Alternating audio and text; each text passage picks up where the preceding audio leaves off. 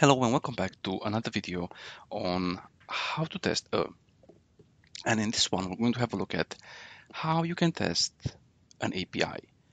So the scenario is the same. You are sitting in an interview and the interviewer is asking you how would you test an API. So from my point of view, in this case, he or she is not meaning how we would test in the sense what tools you would use. Would you use a specific library? What language would you test this in? But more to see how you are thinking, because everybody can learn a tool, but you need to know what to ask that tool to do, and that's more important from my point of view than just knowing how to use, for example, Postman or how to use Rest Assured. So they're asking you how you should or how you would test an API. Here I have an API, RESTful Booker. It's a nice API which creates bookings for an application. So the first thing which I would ask them is, how is the documentation structured here? And you'll see in a few seconds why that is important. I mean, if you have a documentation in, I don't know, like a Word document or a conference page, it's good, but well, it's text and it's not always being kept up to date, but it's good. It's a point to start. What you would like them to say is either documentation is Confluence, Word document, or best case would be to have something like a Swagger.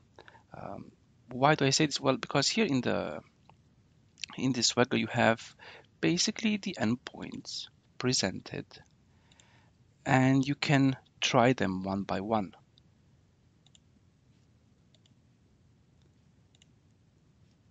I don't know, let's give it a order ID. Okay, but coming back to this, so they will tell you that you have some sort of documentation. Perfect. So the first thing which you should tell, again, this is how I would do it. It's, you may add to my solutions, or you may choose not to use all of them. But the first thing which I would do is say, well, I will be testing the endpoints one by one. So you have documentation and you know all the endpoints. What do I mean by endpoint? Well, you have it here nicely described. You have this create token, you have this get bookings, get booking by ID, create booking, update booking, partial update booking, delete booking, and you also have a health check. So the first thing is I would call all of these endpoints to see if I get a response.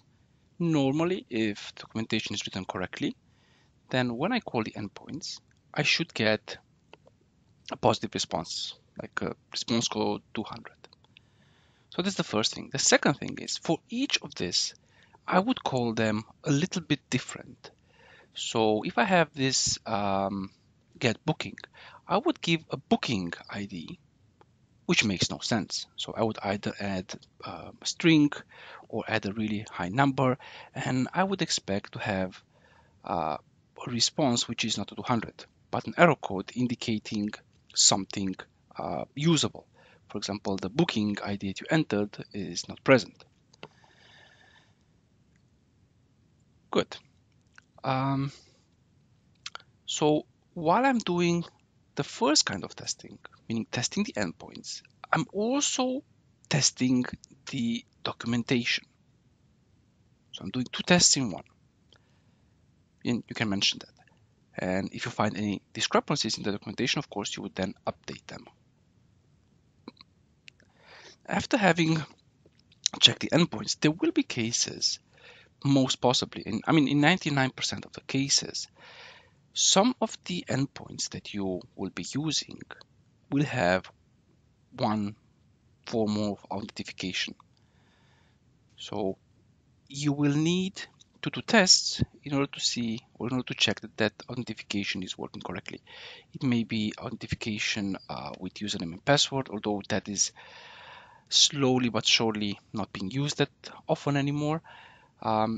You will have maybe a token base. You see here, you give a username and a password and you get a token, and with that token you can create a booking.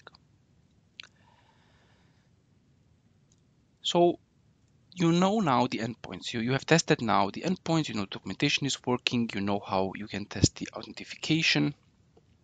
Then the next step would be to test the endpoints together. In this case, for example, you have a create booking and you have a get booking. So a test would be you create a booking and then you call the other endpoint and get the booking that you just created. And you would expect that, for example, if you created this booking and has ID number 10, when you get booking number 10, then it shows the data that you created. If you do an update booking, the same thing. You would update a booking, and when you check it, you would check that the new data, the updated version, is present. You do a delete booking, and you get then a get booking or get bookings. If you do a get bookings, that the number of bookings would be less by 1 because you just deleted one. And if you try to get the booking that you deleted, you should get a correct error message. Good. So these things are ideal until now. You may want, when you say the testing of the endpoints of the first part, to add a couple of extra checks. So I said you test the endpoints that you get the correct result. You test for errors. What you can also test for is headers. So you can see here, I have a header described. So for example, that the application has a content type of JSON. Then you can test for the structure of your response. Or, you can test for structure and type. So if you have this, so again, you test the endpoints. You test that the response codes are correct. So generally 200. You test for response codes for errors. You will test for you test the headers. You will test the format that you accept. You will test the structure of your maybe of request body and of your response. This pretty much concludes the functional part. So you want to go in a bit of a non-functional part. So one part is performance. So this RESTful Booker has also another part which is interesting, and that is every 10 minutes the database gets resetted. So a test would be that you constantly add